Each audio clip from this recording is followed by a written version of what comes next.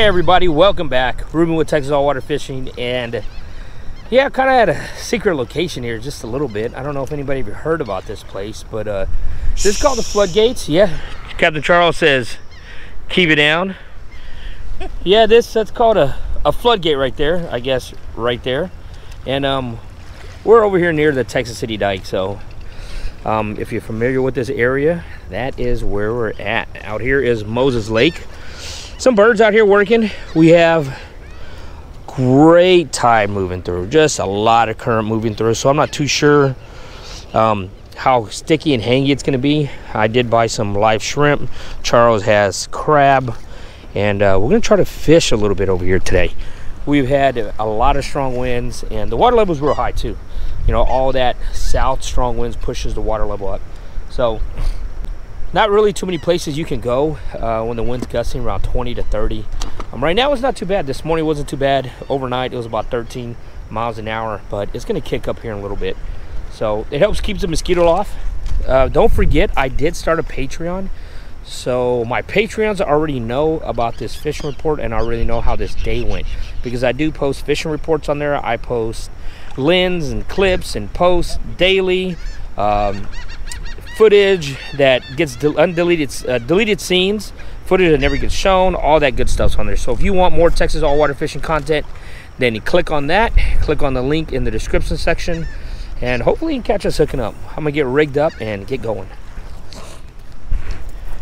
All right, so we brought a couple different setups this morning. Big spoon on that guy.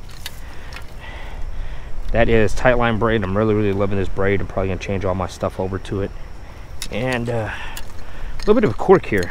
Got about 18 inches of leader line on it. And I'm gonna grab one of these big shrimp. I remember to bring my net, my dip net, and then I forgot to bring it down here. So it's with us in spirit. It's actually at the truck. See all the birds out there, and try to cast out there and see what they're hanging out with. You got to be extremely careful around the floodgate. I'm going to start by saying that. You're going to get in the water, kayak around it, what have you. Be very careful. The current is strong. Even if it doesn't look strong, it is very strong. So be very careful out here. All right, so I put a split shot on a minute ago, and I think it was just too heavy. It just sunk way down, straight down, and I got hung up in somebody's line, and I broke off on the rock. So 40-pound leader line. This is 30-pound tight line braid. Just put a straight J hook on there, a little bait saver J hook. Free line this shrimp. We're gonna see. Hopefully, I can get it out further enough. That's why I kind of put that split shot on there. Just kind of help me cast. Hopefully, I can get it out further enough away from these rocks. So, barely out there, but we'll see. Hopefully, he swims and does his thing and try to bring me a fish.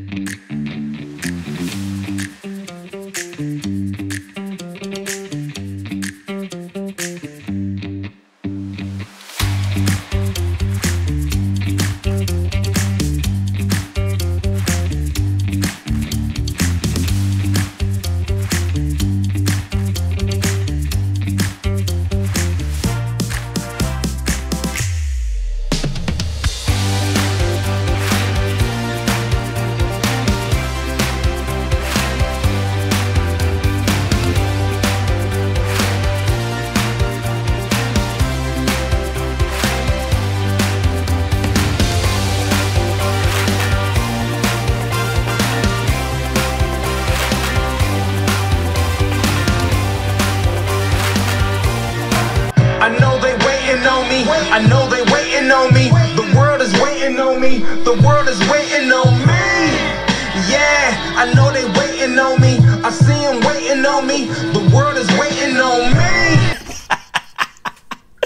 All right, I'm just kind of being silly. But hey, yeah, so today's trip, it was, I hate using the word bust, but You know, Charles got one.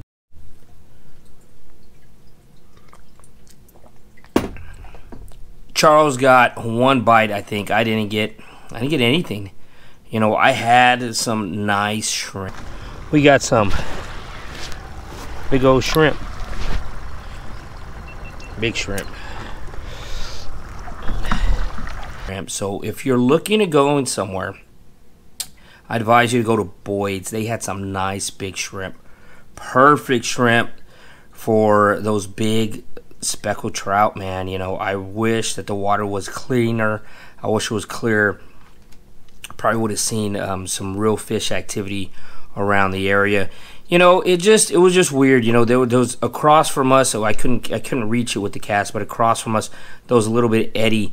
That side was the windblown side, and looked like there was a little eddy going on there, and that probably was holding some fish.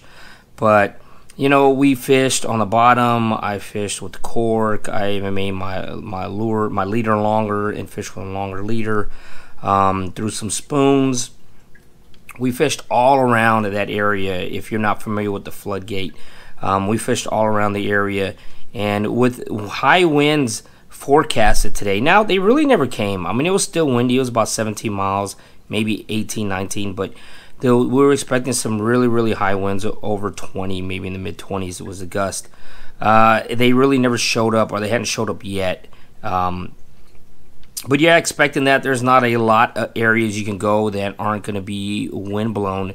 So when you do have a south wind, or you have a southeast wind like we did today, that whole side of the levee near the floodgates is going to be pretty much protected. It's also a great place to put a kayak into.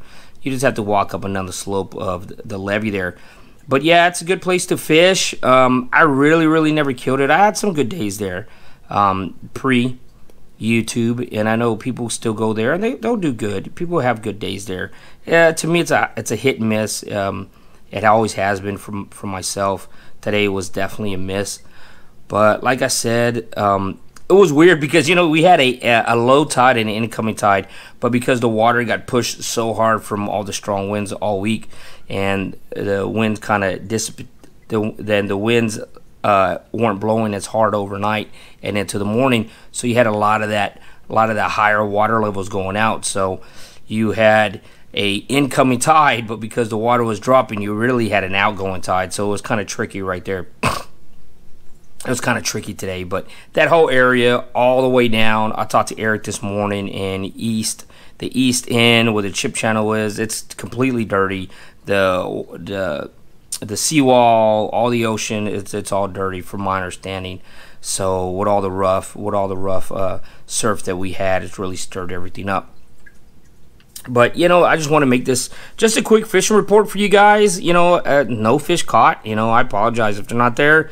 They're not there. But the good lesson that I did learn today and to share with you is, if you're looking for some really big shrimp, I mean big table size shrimp, call Boyd's, see if they have any still, because they had some monsters today. And if you have the right conditions to underneath the causeway, in the boat, or even a kayak, you put some of those big shrimp on, and man, they're just gonna love it. But yeah, we tried freelining shrimp, and that current was so strong. Again, we tried shrimp on the bottom, and again, that current was strong and drug it all on the rocks. Charles was fishing with crab. He didn't get anything. Some other guy that I talked to was fishing with cut bait, and he wasn't getting anything at the dike, so he came further down, and we could have hit the dike. We could have fished the dike, but instead we went out and had breakfast. So, you know, it's always fun hanging out with your friends and fishing and eating and just hanging out. But we had a good time. I hope you guys did too, and I apologize. You know, I wish there was more. I wish there was some fish to show for the day, but I thought I would just make this a quick fishing report for you all. If you have a chance to get out, please get out. Stay safe out there. Stay out of the winds as much as possible. You know, like I said, we had opportunity to go out this morning, so we did. Didn't pan out the way we wanted to, but hey, that is fishing, right, guys? But thanks. Please subscribe to the channel if you haven't yet already. Thanks for my regular viewers and subscribers. Thanks for coming back. Don't forget, join me on Patreon. Link in the description section of that. Until next time, hopefully you catch me hooking up.